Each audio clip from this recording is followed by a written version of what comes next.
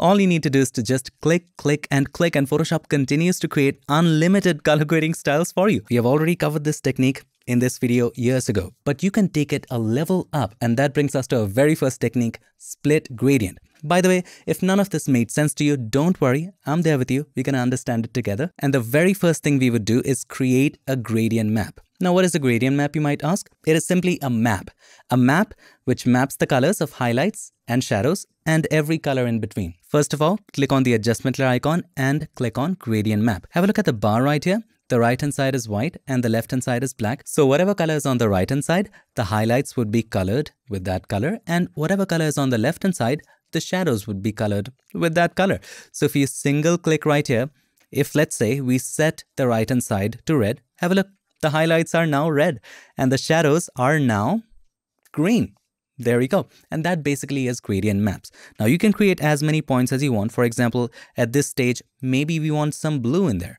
And at this stage, maybe we want some other color in there. So you get the point. So instead of picking every color right here, what if you make it completely random? And the way to do it is by changing the type from solid to noise. But then again, there are so many colors, just too many. So to reduce the amount of colors, just make it smooth. So we make it smooth by decreasing what? The roughness. So let's decrease it to about 5%. Now, here's the secret button that appears whenever you go ahead and choose noise. The randomize appears. Now you can click on randomize to generate random colors. We know we want the essence of these colors, not absolute colors themselves. So we're going to take the help of blend modes. So change the blend mode from normal. You can also try overlay. Soft light is a milder version of overlay. So let's go with soft light. And then again, you might have to decrease the opacity on top of that. And that is the whole idea. Now, when you go right here, single click on the bar of the properties, you can continue clicking on randomize to create as many colors as you want, and this gives you infinite possibilities. Whenever you're confused about which direction to take your color grading to, you can use this technique to just explore. Now let us say I like this, but only for the shadows, not for the highlights. And that brings us closer to our technique, and it is this. Let's hit OK for now. Double click on the right hand side of the layer. Now there's not enough right hand side, so let's extend it. Double click on the right hand side of the layer. This is going to bring the layer styles dialog box. Now inside of blend if, we're going to take it away from the bright areas of the underlying layer or the layer that lies under it.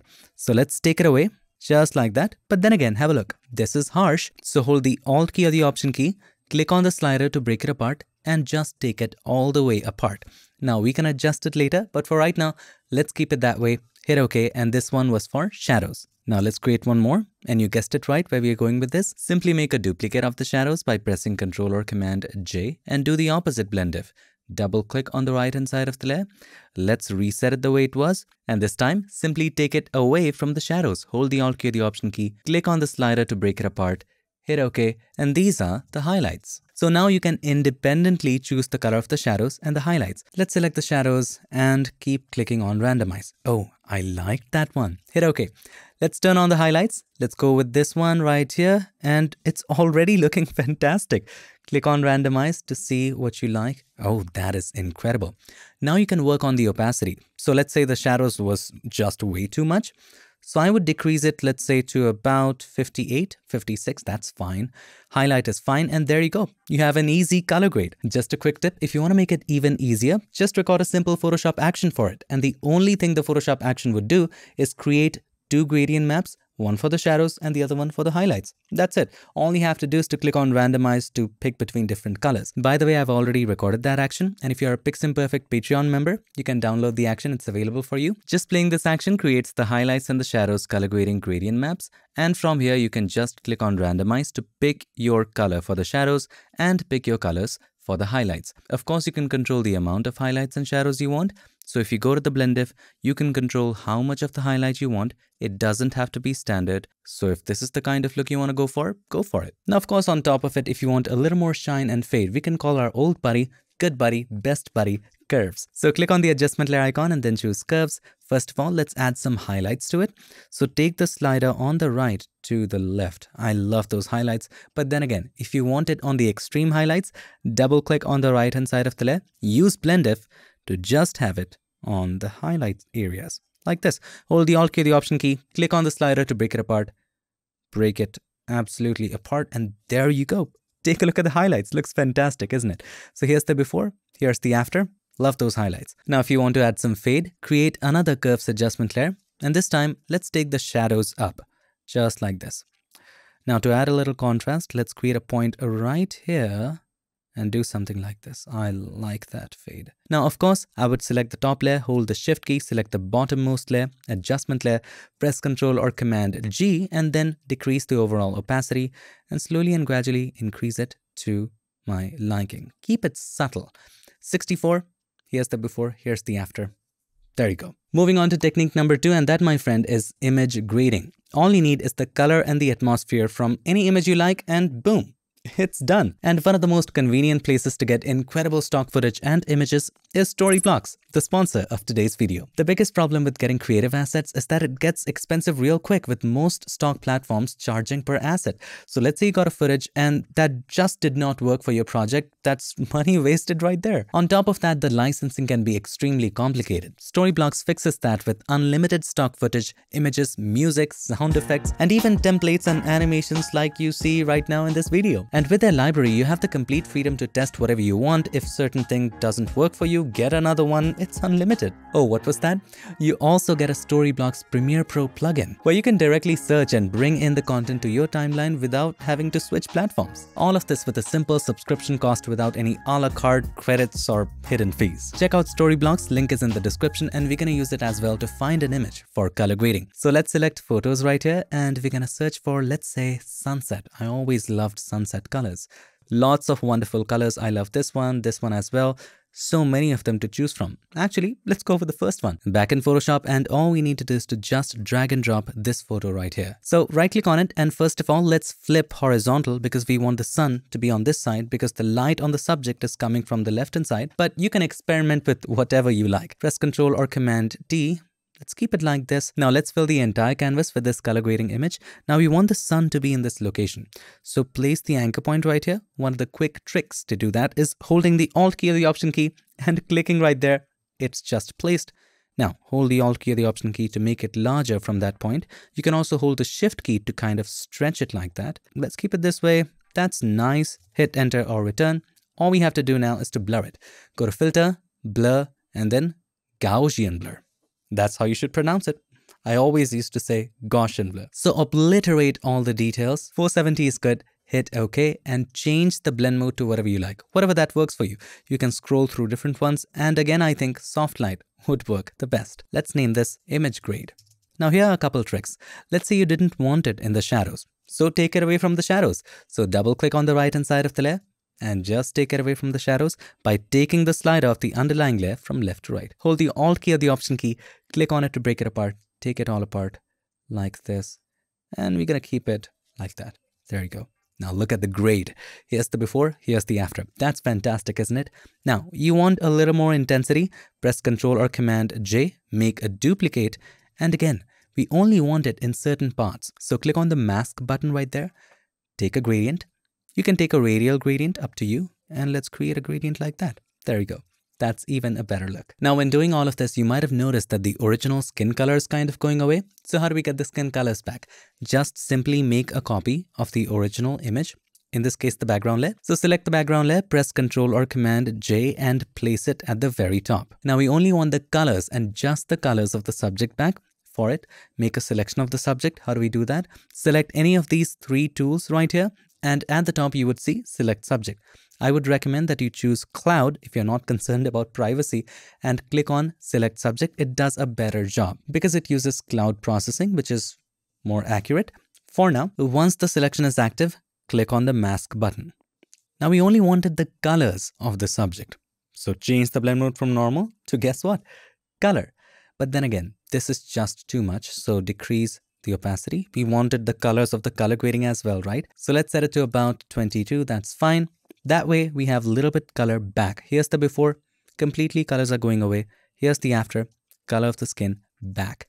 You can increase the amount up to you. And I think at about 36 would be fine. On top of that, the sky is the limit. You can do a variety of things. For example, I've already done this. Added a hue saturation adjustment layer to change the color of the shadows. This is again reduced opacity. Otherwise, it would be just way too much. On top of that, we darkened the background. Simple. We added some highlights to the eyes. Again, there are videos for it. You can watch these right here. The next technique is just mind-boggling. Trust me on this, and this has been a recent development. I don't know why most of you are not using it. It's just crazy. So for it, you would need the latest version of Photoshop. The version that I'm using is written right over here. So first of all, you would make a copy of the background layer or whatever layer you want to work on. And then, yes, we are talking about Camera Raw. Go to Filter and then Camera Raw Filter. Now with the later versions, a lot. By that I mean a ton of presets have been introduced, and these are not regular presets. They can be adaptive, they can be steps as well. Let me just show this to you. Now if you go to presets right here, now of course you have your standard presets, and there are tons and tons and tons of them. First of all, of course, you have your regular presets. For example, for medium skin, deep skin, light skin, all kinds, for seasons. Now, in this case, you can use whatever you want. You don't have to stick to any category, and you already knew that. So let's go with travel presets. And the best part about it is that you can hover through them and pick what you like. For example, I love this one. I also love this one as well. Let's go with this one. This is a very standard preset. Now, not only this, you get a chance to increase or decrease the amount of the preset. So let's go with 118%. Now here's the real magic. If you scroll up, there are these presets called adaptive. Now let's say we choose adaptive subjects. Have a look. It's only gonna affect the subject. So for example, if you want to make the subjects pop, there you go. Instant pop, warm pop, soft pop. Actually soft, cool soft. For this example, let's go with pop. And of course you can control the amount of how much you want the subject to pop, which is crazy. So let's keep it at 100. Now let me show you something more. It does not stop there. It's mind-boggling, trust me. So if you open up adaptive portrait right here, you can enhance the entire portrait. Have a look. The skin has been treated a little bit. The eyes have been brightened. You can also just enhance the eyes. So here's the before, here's the after. So let's click on enhance eyes right here, and you can control how much enhancement you want. So this is no enhancement. You can increase the enhancement. So, I mean, this is just a revolution. You can also whiten the teeth by just clicking right here, and you can control how much you want to whiten the teeth. There you go. You can add texture to the hair by clicking right here. There you go. You can control the amount of texture you want to add. Now, what about the steps that we were talking about? You can add particular features according to what you want with just a few clicks. For example, let's say you want to add some vignette to it. You would scroll down, go to vignetting, and you can add light, medium, or heavy vignette. Let's say I want to add heavy vignette. Now you might think you only have 3 controls, but wait, you have this slider right here. Even with light, medium, and heavy, you have this slider to increase it or decrease it. So crazy. Now, let's say you want to add some film grain to it. Just add light, medium, or heavy grain. Medium is fine, and you can increase or decrease. This is just a miracle right here. And of course, on top of this miracle, you have the option to absolutely customize it. Let's say you want to decrease the highlights. I would decrease it right here. And you, my friend, are in absolute love with this style. So how do you save it? Now, of course, you can save it as your own preset by pressing Ctrl-Shift-P, Command-Shift-P. Create Preset dialog box will show up. Also, you can go to Preset, click on the 3 dots, click on Create Preset. Another way of doing that is by clicking on the 3 dots right here, click on Create Preset. So many ways of doing it. Pix, Warm, Portrait. Let's place it inside of the group. Let's create a new group. Pix, Portrait. Hit OK. You can save the masking if you turn that on. Have a look right here. You can make sure that any image where the preset is applied, all of these things are automatically masked. Hit OK. And there you have, inside of Pix Portrait, Pix Warm Portrait. Even if you reset everything to default, have a look, it's exactly applied. And here's the best part. You can control the entire preset and increase or decrease the amount. That's crazy. I love this look. That's just amazing. Now, there's so many presets right here. It can be pretty confusing as to what preset to use when, but the more you begin to use, the more you realize there are particular preset that you find yourself using again and again. So how do we separate them out? Let's take a look at this example. Press Ctrl or Command J. First of all, make a copy. Let's convert this into a smart object. By the way, if you're using the PiXimperfect compositing panel, simply click on Convert to Smart Object and you don't have to do any of that. I always keep it open. End of my marketing. Let's go to Filter, Camera Raw Filter. Now there are so many presets right here. We can keep on scrolling all day and get old. Let's say I want to give it an autumn look. So inside of Seasons, Autumn, you can scroll through all of them. Let's say I like TM12 and I find myself using it again and again. So you see the star icon right next to it? Activate it and it will be saved to presets at the very top. So all of your favorites will be at one place, so you don't have to scroll through the entire list. Let's apply this, and here's the before. Here's the after instantly. It's amazing. But also it's creating a little bit of banding in the sky. And the culprit, we can find it in the edit section. So once you go to the edit section, you can close all sections. You can see which sections are applied, and you can turn off and on to see which is creating that banding. I think it is the color mixer. It's changing the colors of the sky. Let's open that up. And if you go to luminance, have a look. These are just moved way too much. So let's bring them to normal. And it should be fine. There you go, it's fixed. Now let's get back to presets. How about we do something to the sky? So if you scroll down, there's adaptive sky, blue drama, dark drama. This is just incredible. Let's go with this one. Again, it's too much. Decrease the amount to about this much. You can also apply a little bit to the water. You can take your time to do it. Adaptive subject. Let's add a little bit glow right here. Decrease the amount. That can be too much. And maybe add a vignette. Scroll down. Heavy vignetting. Again, you have entire control over it. I think this is fine. And you can, of course, add a little bit of medium grain right here. Decrease the amount slightly. Hit OK. Take a look at the difference. This is drastic. Now, we do remember when the luminosity of the orange was high, it was creating an amazing effect on the skin, but bad effect on the sky. So we can use Photoshop for masking. So make a duplicate of this layer by pressing Ctrl or Command J. Again, since this is a smart object, we can go back and make changes. Let's go to Camera Raw Filter. And in this layer, we will increase the luminance of oranges. Have a look at the skin. It's just bringing it out so perfectly. You can also work with the reds to see what it does. I think that's fine. Maybe a little more orange. Hit OK. But it's also damaging the sky. We don't want that. So if you're using the PiXimperfect compositing panel, all you do is go to the masking and click on Remove Background. That's it. You're done. Everything will be done automatically. It's automatically masked out, and the orange thing is only applied on the subject. So here's the before, here's the after. It's bringing it out so beautifully. Now let me share with you how to do it without the plugin. Otherwise, you're going to say, Unmesh is always a sellout. He's just selling his own stuff. Don't worry. All you got to do is to pick any of these three tools, click on Select Subject. Once the selection is active, click on the mask button. It's the same thing. You can also add a little bit of that to the background by double clicking on the mask, opening up the properties. If you don't see it, go to Window, make sure Properties is checked, and decrease the density. That way it adds a little bit to the background. It's like opacity for the mask. 77 is fine. Let us take a look. Here's the before, so plain, and here is the after. That is with just a few clicks. It's just amazing. If you want to pick the colors of highlights, midtones, and shadows manually, this, my friend, is the easiest way to do it. First of all, let's make a copy of the background layer by pressing Ctrl or Command J. Let's go to Filter, Convert for Smart Filters or PiXimperfect Compositing Panel. I keep it open all the time, by the way. Just click on Convert to Smart Object. Sorry for the cheap marketing. Now go to Filter, Camera Raw Filter. Just go to the most obvious section, and that, my friend, is color grading. Open that up, and first of all, set the brightness level of each section. So set the brightness level of midtones. So I'm going to set it a little higher. Highlights, we want a little less highlights, and shadows, we can make them a little darker. Now set the colors. How do we set the colors? Understand the concept right here. The more the circle is away from the center, the higher the saturation will be, and moving it around the circle will change the hue. Keep in mind, hue is what color? Saturation is how much intensity of that particular color. Make sense? Hue, what color? Saturation is how much color. And then you have the lightness, which you controlled with this one. So let's say you pick this red color for the highlights. The more you move it away from the center, the intensity of the red will increase. The more you move it towards the center, the intensity of the red will decrease. If you want to change the color, you would move it around. Now here's one trick about locking that you will love. If you hold the Control or Command, have a look, the saturation is locked. No matter what you do, the saturation stays the same, but the hue changes. Now you can set the hue to whatever you want. For example, let's say I love this particular color, and then you can hold the Shift key that will lock the hue, and the saturation will move. No matter what you do, only the saturation changes.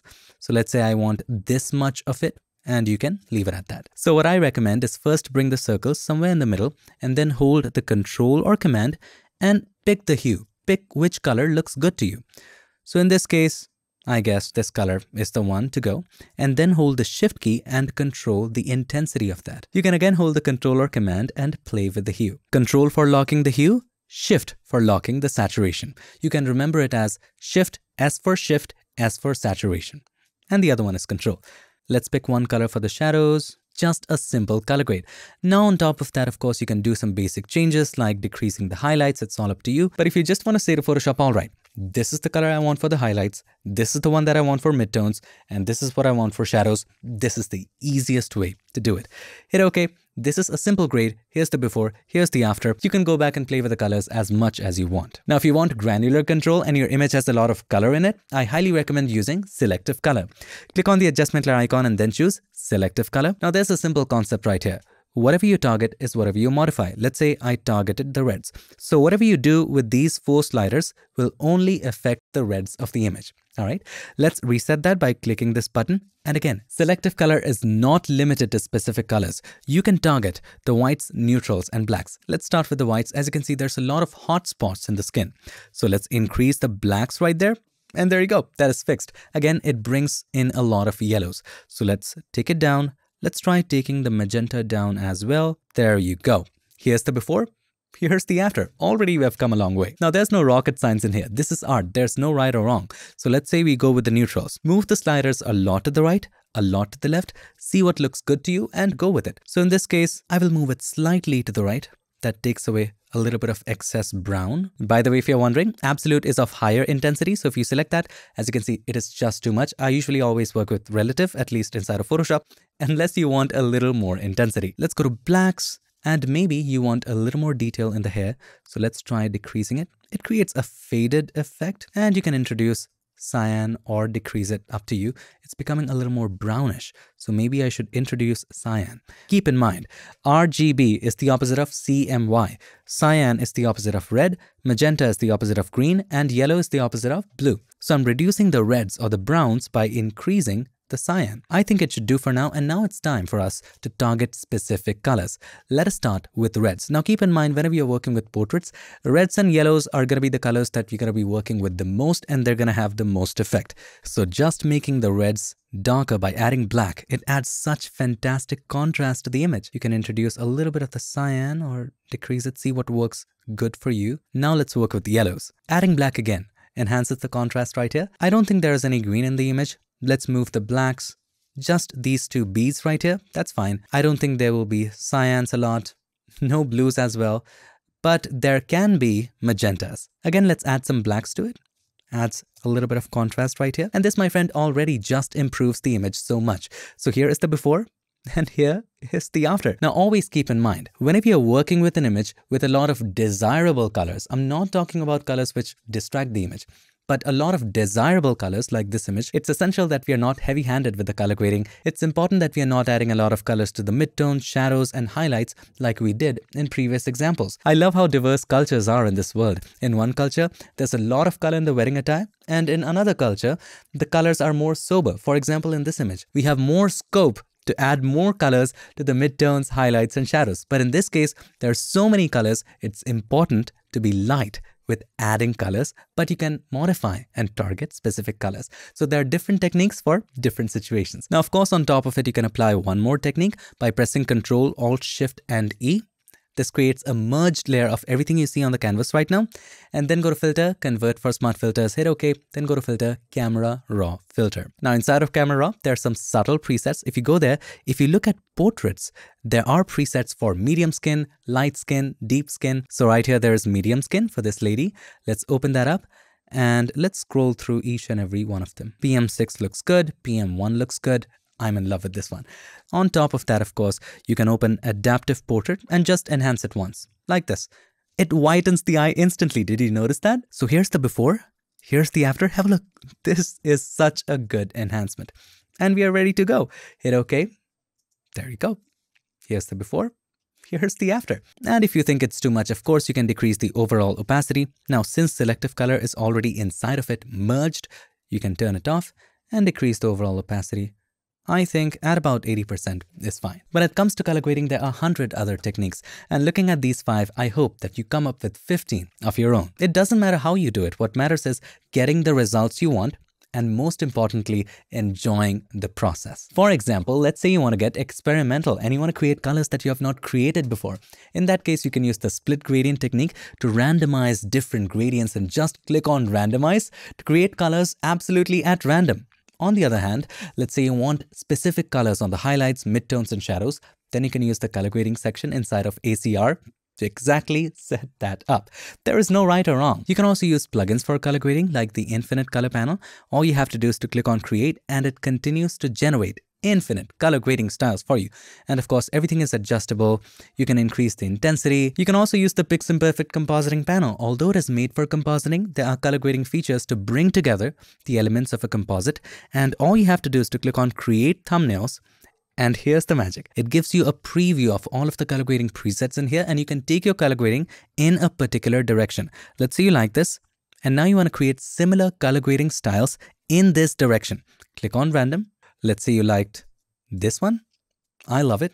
And then decrease the opacity. This is also adjustable. Plugins can be an entirely different video for some other time. I'll link to both plugins in the description. Let us do a quick little recap. In the split gradient, we created a gradient, changed the type to noise, and clicked on randomize. We decreased the roughness and also changed the blend mode to soft light. You can use whatever blend mode you want and click on randomize to generate unlimited color grading styles.